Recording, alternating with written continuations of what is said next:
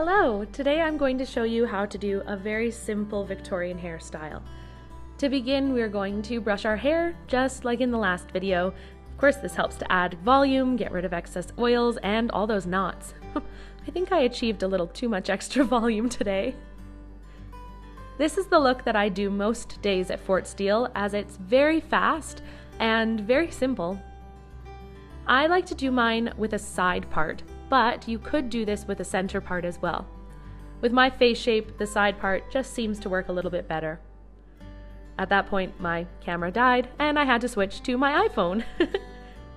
This hairstyle requires twisting, so you're going to twist the hair back away from the face to just above the ears and pin it into place, or use combs around the crown of your head. Do the same on the other side, and for the smaller side, if you do a side part like I've done, just push this hair forward slightly to add a bit more volume. If you decide to secure this with combs, you may find that you have a bit more volume with those puffs as well. While some gentlemen chose to do a more elaborate look in the Victorian era, most gentlemen would do a simple hairstyle. For this, you're going to need a pomade. Today, Billy is using Sweet Georgia Brown, which was first introduced in 1934. However, at this time, Victorian pharmacists and barbers were making their own pomades and selling them to their customers. Other gentlemen would use beeswax, bear fat, lard, or Vaseline. This would cause quite a mess on furniture, so make sure you have doilies at hand.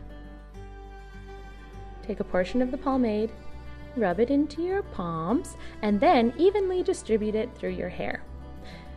There were generally 3 kinds of parts used at this time: a side part, no part, where you simply brush the hair back, or if you're feeling extra daring, a center part.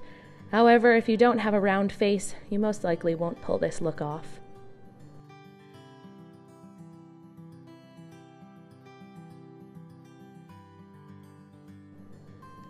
And there we are.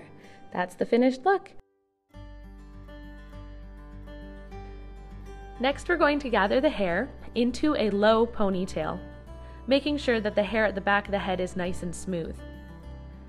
I like to do mine in a half ponytail at this point. It just makes the next step a little bit easier. This is when you're going to create a pouch in your hair and stuff your hair down into that pouch. If you don't have as thick of hair as me, you may find it easier to fully invert your ponytail and then take the excess hair and pin it into place in the hole that you created. I like to secure mine.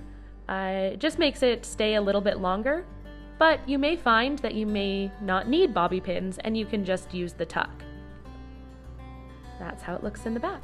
Very nice. I find this to be a very elegant look. You can make it work for evening and day. And I like to accessorize it by using bows or barrettes like I have here. You can also use fancy combs, or, as I'm going to do here, use a hairpin. This is one made by a local blacksmith. Since I'm going to be wearing a hat, I decided not to embellish my hairstyle today. Make sure everything is smooth in the front.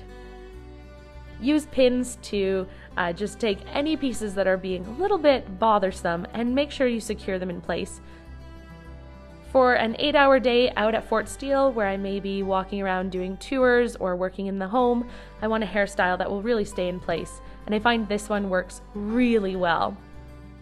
For my hat today, I've chosen this purple one with flowers, and I decided I wanted to embellish it a little bit, so I pulled up one side and used my hat pin to not only secure it to my head, but to hold this side of my hat up in place.